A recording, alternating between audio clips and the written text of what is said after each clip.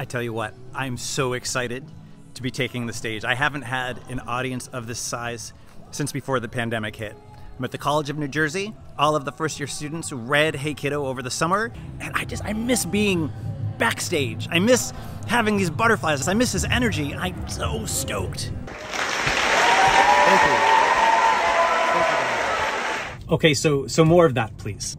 I love speaking at colleges. Obviously the students can connect to my memoir, but this generation, so many of them grew up with my books. Today at the College of New Jersey, you know, these grown young adults who read Lunch Lady when they were in elementary school or had their parents read Goodnight Monkey Boy to them when they were kids. That is what this is all about for me.